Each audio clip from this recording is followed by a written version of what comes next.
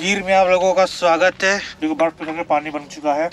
Jimmy आजा आजा। Original gun, original rifle. तो बोल रहे रात के टाइम काफी जंगली जानवर यहाँ पे आ जाते हैं, तो इन लोग काफी आइसोलेटेड जगह रहते हैं, आसपास यहाँ कुछ है ही नहीं। देखो ये डम्पलिंग है, साथ में हॉर्स मीट है। फोन का फ्लैशलाइट ऑन करके मैं व्लॉगिंग कर रहा हूँ। अभी इन लोग अपने जानवरों को, यहाँ के टॉयलेट तो और खतरनाक है। I pray to the shrine like that. ये देखो रास्ते में 2 हम्स कैमल दिख रहे हैं, काफी सारे कैमल्स यहाँ पे 2 हम्स। देखते हैं, हिचाइक करने की कोशिश करते हैं।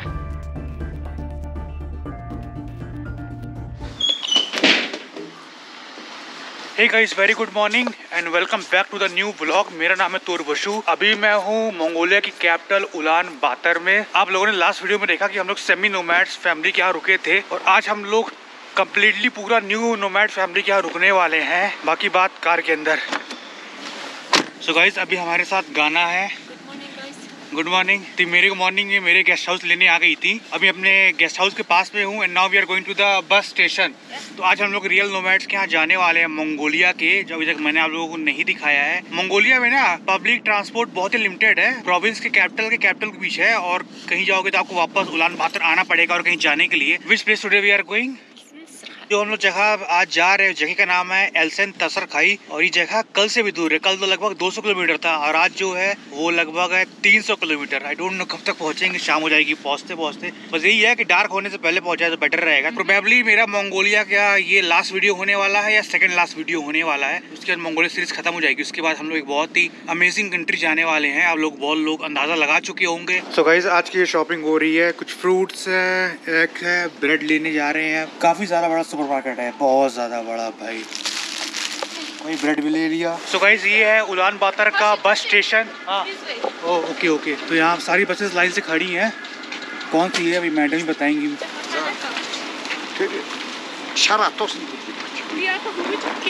What happened?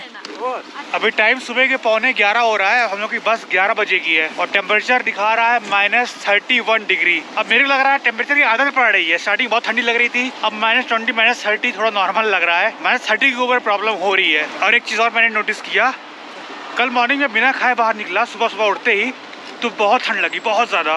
फिर घर गया, थोड़ी देर रेस्ट किया, कुछ खाया, फिर बाहर निकला, ठंड गायब हो गई। खाने का फर्क पड़ता है, इसीलिए यहाँ के लोग बहुत ज़्यादा मीट को कंज्यूम करते हैं, ताकि बॉडी हीट प्रोड्यूस करती रहे और उनके कपड़े हीट को रिटर्न करता है, ठंड कम लगे। एक ये भी रीज़न है, ठंड जगह पे मीट का कंजप्शन बहुत ज़्यादा होता है। तो भाई ये बस है, मैं बात करता रह गया, गाना अंदर चली गई। कुछ दिस वन काफ़ी सामान ले लिया। देखो भाई, सुपर मार्केट यहाँ सस्ते हैं भाई, सारा सामान 1500 रुपये से भी कम का ही समझ लो। तो अभी बस में खाने के लिए ये लिया हूँ। फाइनली बस चल दी है। 11 बजे निकलना था, 11:15 बजे चली है। हम लोग को जहाँ जाना है ना, क्योंकि नोमैड्स के यहाँ जाना है, तो हम लोग सिटी में तो रहते नहीं, आउटस्कर्ट्स में रहते हैं, और ये बस और कहीं जा रही है। हम लोग रास्ते में कहीं उतरना पड़ेगा, वहाँ पर हम लोग को रिसीव करने आएंगे। फिर आई डोंट नो कैसे जाएंगे, कुछ ऑफ रोडिंग रहेगी। तो अभी तो 5-6 घंटे भाई बस में ही रहना है, कहीं शाम को पहुँचेंगे। बहुत ज़्यादा मेरे को आइडिया नहीं है कि एक्चुअली होने क्या वाला है, अब जाकर ही पता चलेगा। बस इनको आइडिया है पूरा सब कुछ। I have no idea, but you know everything. You have to see it, yeah. See it your way. You will not tell me? I don't tell. Around 11 बजे निकले थे उलान बातर से, 3 घंटे हो चुके हैं, 2 बज चुके हैं। कहीं रास्ते में हाईवे है ये कोई, और बस रुकी हुई है आधे घंटे के ब्रेक के लिए। काफ़ी कलरफुल बिल्डिंग है भाई, green, yellow, pink, blue, white, red. और यहाँ की कैट देखो, बाकी सारे एनिमल देख चुके हैं, कैट भी देख लो, कितनी मोटी, कितनी फ्लफी, कितनी फ्लरी कैट है भाई यहाँ की।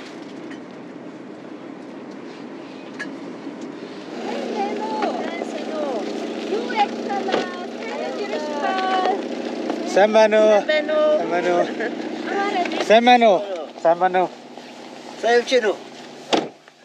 Team. How is your trip? Good. Okay, now we will drive to his home. Should I stay there? Okay.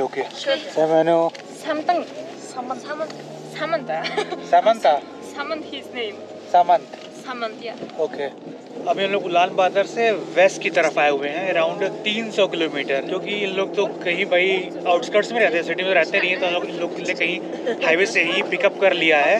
So guys, अभी पूरी ऑफ रोड ड्राइविंग हो रही है। देयर इज नो रोड, कोई रोड नहीं है। Road is always like that, yeah. और हम लोग हाईवे से काफी अंदर आ चुके हैं। कहीं ब्राउन लैंडस्केप है, कहीं वाइट लैंडस्केप है। जहाँ बर्फ पड़ी है पूरा वाइट लैंडस्केप है। चारों तरफ से रास्ता पहाड़ों से घिरा हुआ।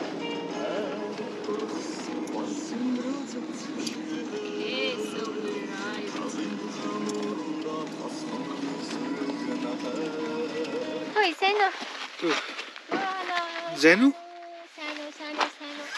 ओ भाई, अरे अरे अरे अरे कितने भयानक डॉग है भाई ये, कितने बड़े, अरे बाप रे, बड़ा डरावना, बड़ा खतरनाक लग रहा है यार ये तो। हम लोग पहुंच चुके हैं, आई डोंट नो कोई, ये कंट्री साइड हम लोग हैं। यहाँ पर चारों तरफ पहाड़ी पहाड़ है हर तरफ, और यहाँ पे आसपास सब जगह रियल नोमैड्स रहते हैं, आपको बताता हूँ मैं। और एक प्रॉब्लम हो गई है, बस में अपना ग्लव्स भूल गया, फिर आधा रास्ता आगे तब ध्यान आ रहा है ग्लव्स तो बस में भूल गए, तो थोड़ी प्रॉब्लम होने वाली है यार। ग्लव्स नहीं है, हाथ में बहुत ठंड लग रही है। मंगोलिया में जितने भी नोमैड्स होते हैं, नोमैड्स का मतलब क्या होता है हिंदी लैंग्वेज में? नोमैड्स का मतलब होता है बंजारा या बंजारे लोग, जिनका कोई घर नहीं, कोई ठिकाना नहीं होता है।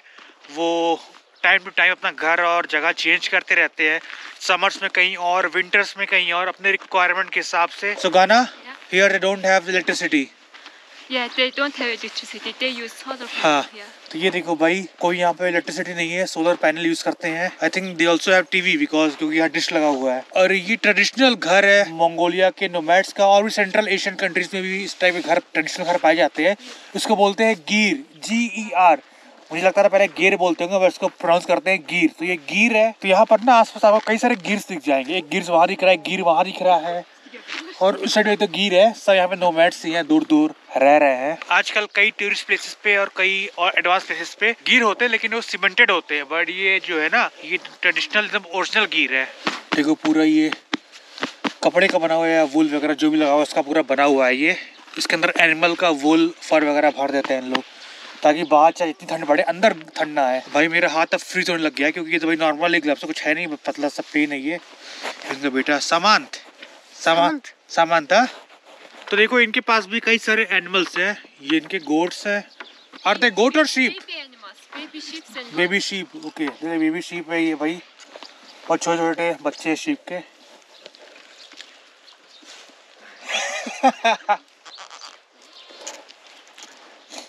This is for animals. sheep and goats. Okay, yeah. okay. Because if the winter is too harsh, they put it inside. Okay. And sometimes make a pit. Okay. Oh, he's giving them the grass. देखो भाई, अपने sheep को ये घास दे रहा है। There is a group of horses, but in winter time, I told you, horses are in mountain. They don't come up often. Okay. Mostly they just bring one horse for transport. And they also have two Bactrian camels. Yeah, they have. तो भाई इनके पास कई सारे horses हैं, कई सारे इनके पास काऊ भी हैं। इनके पास कई सारे कैमल्स भी, ये बोल रही है। आप लोगों ने देखा होगा 2 बम्प कैमल होते हैं, जिनको बैक्ट्रियन कैमल बोलते हैं। Camel cannot go up mountain yet because of the pit size. Okay, okay. Mostly they just eat on the step like. तो देखो भाई, गिर में आप लोगों का स्वागत है, मंगोलियन ट्रेडिशनल हाउस। ओह देखो भाई, इनका पूरा घर, रहना, खाना, पूरी जिंदगी सब कुछ इस गिर के अंदर ही होता है। ऊपर से ओपन है सनलाइट आने के लिए, ओपन नहीं है मतलब कि ट्रांसपेरेंट लगा हुआ है cover. This is ice for what? Ice for water. Use. Yeah. Water, huh? Yeah. They collect the ice and they bring it and melt it and warm warm use it it. for Okay. everything. Oh, तो देखो And भाई, also they use this kind of fire. I told you this yesterday. is poop. Yeah, poop. Yeah. Because this area not surrounded by forest. Okay. So they collected cow. Cow. Like it's very small. Cow poop, very small. Yeah. Also, baby cow. goat is small. Huh? The baby cow is small. Big cow is big. It depends. Yeah. But it's cow. Okay भाई, देखो भाई, ये गाय का गोबर है, काऊ पूप है, इसके through ही इन लोग आगे यहाँ चलाते हैं। There's no water source here apart from ice. No water source. In summertime there is a water hole. The water from the deep of the. But during winters only this is the source. Yeah. तो आसपास में हर जगह यहाँ तो बर्फ तो पड़ी हुई है, तो बर्फ उठा लाए हैं, इसको वार्म करके पिघला के पानी बना रहे हैं। यही पानी पीते हैं, हम लोग को भी यही पानी पीना पड़ेगा, बर्फ को पिघला के। खाना पीना चाय सब इसी से ही बनेगी। स्वागत हुआ है गिर में गर्मा गर्म चाय के साथ। इन्होंने ये कुछ ला के दिया है, कुछ नाश्ता है। What it is? homemade cookie. Fried, huh? Yeah. Fried. Fried in oil. Made from flour. Yeah, with flour. नमकीन चाय फिर से पकौड़ी है ये एक तरीके का। देखो बर्फ पे करके पानी बन चुका है, उससे निकाल रही हैं। नीर अखौर इनका नाम अखौर है। नाम को नीर बोलते हैं मंगोलिया में। इनके भगवान है ये। यहाँ पे लोग बुद्धिज्म को फॉलो करते हैं। मंगोलिया में तिब्बतन बुद्धिज्म को फॉलो किया जाता है। बहुत सारे सोर्सेज बोलते हैं यहाँ डायरेक्टली बुद्धिज्म इंडिया से ही आया है। भगवान की यहाँ फोटो है, यहाँ पूजा करते हैं। इन्होंने ऐसा प्रसाद चढ़ाया हुआ है, ये कुछ खाने का, आई डोंट नो क्या है। ये चाय है और ये जो कुकी है पकौड़ी, इसको भगवान चढ़ाया हुआ है ऐसा प्रसाद। यहाँ पे जो भगवान गौतम बुद्ध है उनकी ही पूजा होती है, लेकिन अलग अलग फॉर्म में है। गाना, your parents also pray like this? Okay, तो उनके पेरेंट्स भी ऐसे ही प्रे करते हैं। All nomads, okay. Some nomads, they are not Buddhist, they are not religious. It depends. If they are Buddhist, mostly they have shrine like that. कोई सारे foods वगैरह हम लोग लेके आए हैं इनको देने के लिए, और भी सामान है, सिर्फ इतना ही नहीं है। If someone visits in Mongolian Nomad, they bring kind of gift. It doesn't matter big or small. Okay. Just make It's a custom. Just make to children happy. ये देखो भाई, इनकी ये पालतू गाय है, काफी अलग ही शेप की गाय है भाई। इसका मुंह जो इतना बड़ा है। ओह, काऊ, बेबी काऊ, बेबी काऊ। इसका ये तबेला, स्टेबल ही बोलेंगे शायद, I don't know. I cow.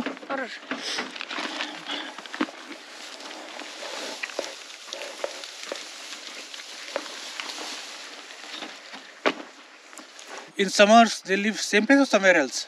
Yeah. What year? The mostly winter time, the nomads, they locate in front of the mountain or locate the area. Cannot bring wind, strong wind, because it protects. Mountain stops the wind. Okay. Yeah. And summers? But some area there is no mountain, So the nomads, especially. Some people, they know which location is correct in winter time, summer time, other seasons. He told me they change the place 4 times a year. Yeah, they move 4 times a year. They move 4 times a year? Yeah. Some they move 2 or 3 times. Okay. About my family, we move only 2 times. 2 times a year. Okay. Yeah, because my area, it's surrounded by 4 mountains. तो यहाँ आसपास यार कुछ agriculture area भी है जहाँ पर गर्मियों में जाते हैं वहाँ रहने के लिए। बाहर चाहे जितनी ठंड हो, अंदर तो भाई ठंड है ही नहीं बिल्कुल। इतना मोटा इन्होंने बनाया हुआ है गिर को, ट्रेडिशनल घर को। पैर हाथ तो पूरा जम चुका है ठंड से। तो यहाँ पे भाई गर्मी ले रहे हैं इस चूल्हे से, इस गैस से। और आंटी तो भाई बार बार बर्फ ला के पिघला रही है। जिमी आजा भाई मंगोलिया के नोमैड्स तक भी गाना पहुंच चुका था भाई, यहाँ भी लोग जानते हैं। She like Indian movies? Indian movies, huh?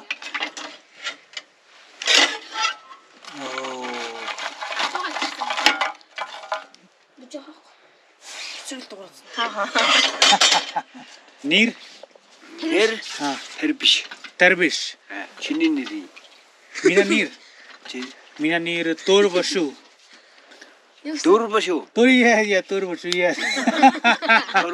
yes team बर्फ से बना पानी, बर्फ की पानी वाली चाहिए। तो इनके पास ये पोर्टेबल गैस भी है इमरजेंसी पर्पस के लिए। यहाँ पर ये गन रखी, काफी सारी गन है। प्लास्टिक गन है भाई बच्चे के लिए, और ये ओरिजिनल गन है। ओरिजिनल गन है, ओरिजिनल गन, ओरिजिनल राइफल जो भी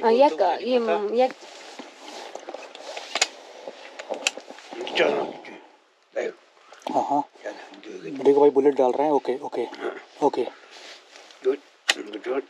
बुलेट यहाँ पे लगा के ओके हमको लगा सेम डाल, लेकिन डाल नहीं सकते। तो बोल रहे रात के टाइम काफी जंगली जानवर यहाँ पे आ जाते हैं, लाइव वोल्फ हो गया और भी जंगली जानवर होंगे। कई इधर जाते नहीं है तो उसकी आवाज से ही फायर करके भगाना पड़ता है। तो इन लोग काफी आइसोलेटेड जगह रहते हैं, आसपास यहाँ कुछ है ही नहीं। यहाँ पे 2-3 घर और होंगे बस। तो नॉर्मली गन्स रखते नहीं, आई थिंक नोमैड्स तो उन लोग रखे हुए हैं। गवर्नमेंट को और टैक्स देना पड़ता है गन का, नॉर्मली वैसे अलाउड नहीं है। अब भाई कहाँ जा रहे हैं लेके पता नहीं। देखो थोड़ी देर में रात होने वाली है, सनसेट हो चुका है ऑलरेडी। 15-20 मिनट या मैक्सिमम आधे घंटे में रात हो जाएगी। सारे एनिमल्स एक जगह बाहर आ चुके हैं। Oh my God! अच्छा, तो यहाँ बांध दे रहे हैं इनकी नेक पे काऊ के। ठंडियों में इनका खाना पीना ठीक से हो नहीं पाता, न्यूट्रिशन मिल नहीं पाता है, तो अलग से इन लोग इनको न्यूट्रिशन देते हैं दिन में एक बार।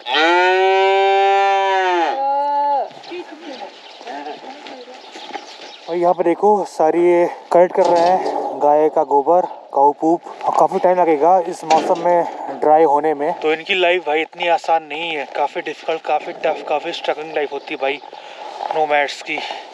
कुछ नोमैड्स ऐसे हैं जो कि जनरल पीपल, जनरल टूरिस्ट के टच से बहुत बाहर है, उनकी लाइफ तो भाई एकदम ही एक्सट्रीम होती है। तो फिर भी हम लोग के टच में, लोगों से टच में है। वेदर इतना ज़्यादा क्लियर है, ना कोई साउंड पोल्यूशन है, ना कोई एयर पोल्यूशन है, कोई भी टाइप का पोल्यूशन नहीं है। इंसान, जानवर और चिड़ियों के अलावा कोई भी यहाँ पे और आवाज़ नहीं है। कितनी अच्छी आवाज़ आती है यार जब बर्फ में चलो।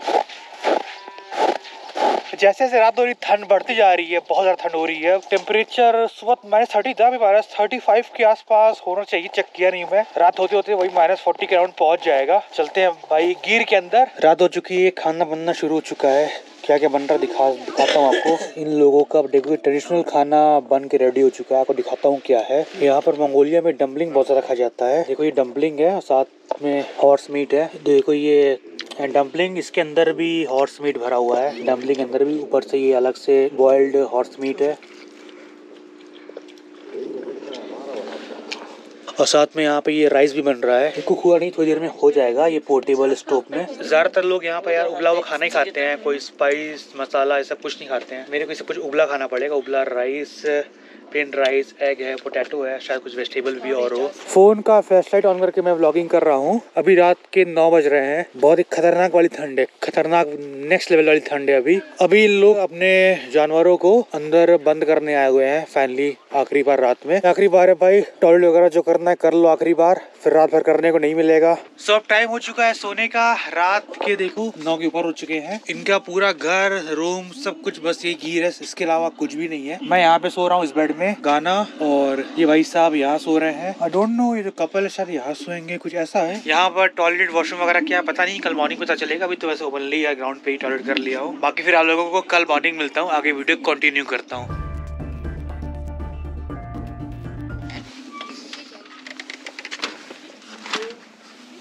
Hey guys, very good morning. और अगला दिन हो चुका है। बहुत ही खतरनाक ठंड है भाई, बहुत देर तक बाहर रह नहीं पाऊंगा। 9:30 बज रहे हैं, हम लोग 9 बजे के आसपास सो के उठे हैं। जितनी देर ठंड है उतनी तेज धूप भी निकली है, ठीक से आग भी नहीं खुल रही है धूप के सामने, इतनी तेज धूप आप समझ सकते हो। मेरा एक्चुअली प्लान था यहाँ पर रुकने का 2 दिन और 2 रात, लेकिन यार बहुत ज़्यादा कुछ करने को है नहीं। ऑलरेडी इसके पहले मैंने आप लोगों को लोकल लाइफ दिखाई थी, समथिंग सिमिलर। ये थोड़ा डिफरेंस है लेकिन काफ़ी कुछ मिलता जुलता भी है। और आज उलान बातर जाना है हम लोगों को, थोड़ी देर में निकलेंगे। लेकिन प्रॉब्लम ये है, उलान बातर जाने का कोई तरीका नहीं है, क्योंकि बस जो रहती है ऑलरेडी निकल चुकी होगी या निकलने वाली होगी, तो पकड़ नहीं पाएंगे। मे भी हिचाइक करना पड़े या मे भी कोई कार लेनी पड़े। अभी आपको दिखाता हूँ भाई यहाँ के टॉयलेट्स कैसे। यहाँ के टॉयलेट तो और खतरनाक है। यहाँ तो भाई पूरा ओपन है यार, आप 5 मिनट से ज़्यादा टॉयलेट में बैठ भी नहीं सकते, आप फ्रीज होके जम जाओगे वहाँ पे। एक तरफ से पूरा ओपन है, काजक वाला टॉयलेट तो भाई पूरा बंद था, तो हवा नहीं आ रही थी। यहाँ पे आपको जो कुछ करना है ओपनली करना है भाई, और 5 मिनट से ज़्यादा दे नहीं पाओगे, तो पूरा फ्रीज होके जम जाओगे। काफी खतरनाक टॉयलेट है। तो चाहे लेडीज हो चाहे जेंट्स हो, सबको यही करना है। पूरा फैमिली, पूरे गेस्ट जो भी आते हैं सब यही करते हैं, इसके अलावा कोई ऑप्शन नहीं है। चलते हैं गिर के अंदर। और गिर की सबसे खास बात ये है, गिर जो होता है ना, ये मूवेबल होता है। आप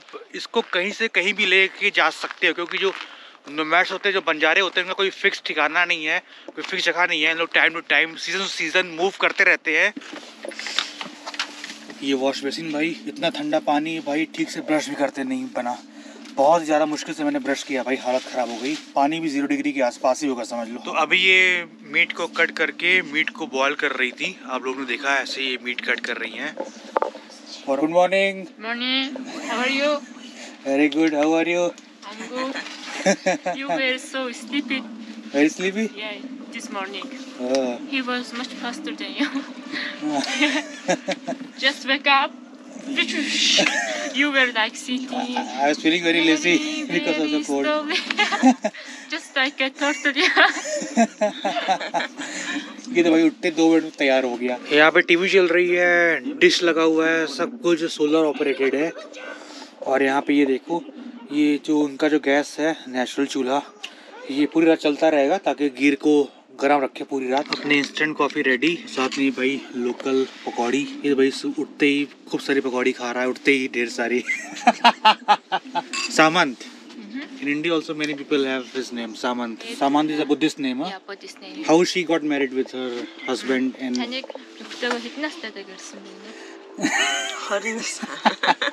He was 23, she was 20.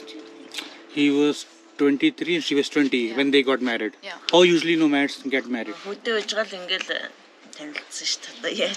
Because you know, these areas surrounded by nomads, and sometimes some nomads visit each other. And during this time they met each other. Oh, when they visit each other, they like each other and get married, something like that? Yeah. Some date, then make a decision to get married. Okay. In Mongolia, if they get married, the men's side brings home, gear. Men's side, they bring the home? Bring the gear, yeah. Gear? Gear, yeah. And women's side furniture. Like a bed also. So when her husband asked for her, she instantly said yes, I will marry you.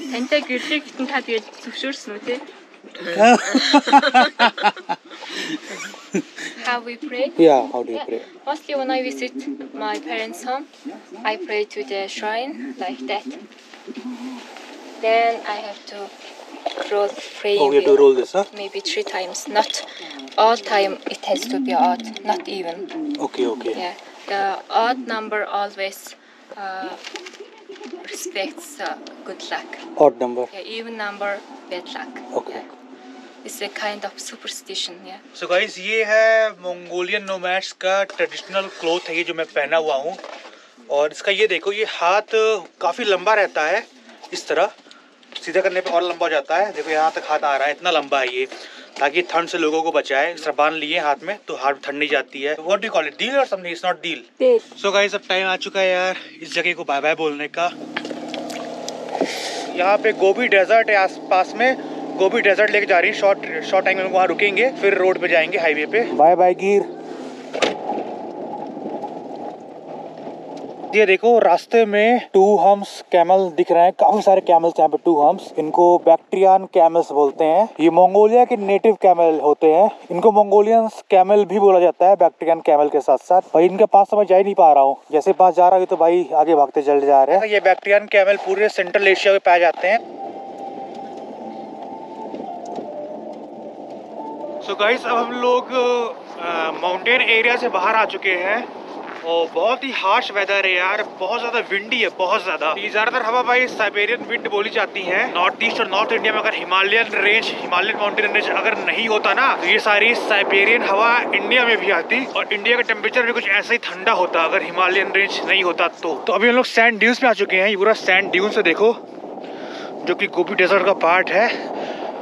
पूरा यहाँ दूर दूर तक Gobi desert ही है। Main जो Gobi desert है वो Mongolia के साउथ साइड बढ़ता है, उसके छोटे मोटे पार्ट यहाँ पर है। बहुत रैपिडली ये डेजर्ट बढ़ रहा है, एक्सपैंड हो रहा है। सो गाइस, हम लोग मेन रोड पे अब आ चुके हैं। ये मेन रोड है। अब हम लोग को यहाँ से वापस उलान बातर जाना है। देखते हैं, हिचाइक करने की कोशिश करते हैं। जो भी पहले मिल जाएगा, हिचाइक या कोई कार या बस, जो भी पहले मिल जाएगा ले लेंगे। टाइम वेस्ट नहीं करना है। गाना, we have to go this side और दिस साइड? This side. ओह, मैं तो उल्टी गाड़ी से लिफ्ट मांग रहा था। चलो यस ओके तो हम लोग को इस साइड जाना है, लेफ्ट हैंड साइड जाना है।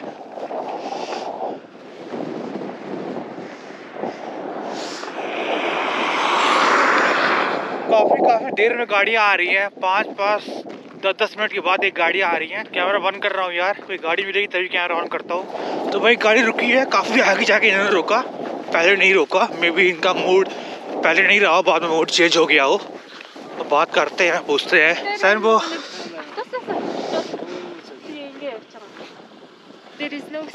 No space, okay. भाई ये कॉमर्शियल गाड़ी मिली है, इससे बात करते हैं।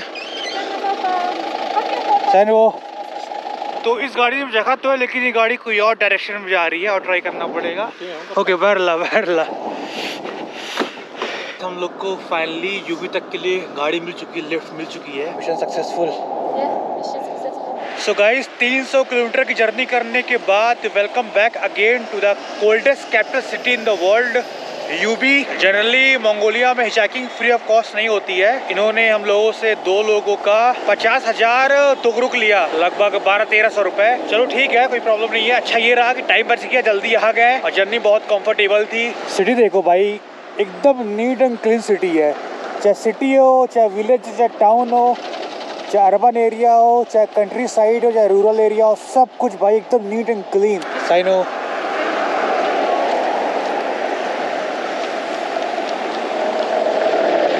ये भाई इंटरनेशनल बस टर्मिनल है। अब मैं जा रहा हूँ इंटरनेशनल बस की टिकट परचेज करने, मेरी अगली कंट्री की, जहाँ मैं परसों जाने वाला अगली कंट्री। तो गाइस इंटरनेशनल बस टिकट परचेज कर लिया हूँ, उसकी डिटेल जब जाऊंगा तब दूंगा, अभी नहीं दे रहा हूँ। इस रोड का नाम है पीस एवेन्यू। ये पूरे उलान बातर की मेन रोड है, पूरे उलान बातर सिटी की। ग्लव्स ले लिया हूँ डिपार्टमेंट स्टोर से ही, लगभग 20,000 तुगरुक का है, 500 रुपए का।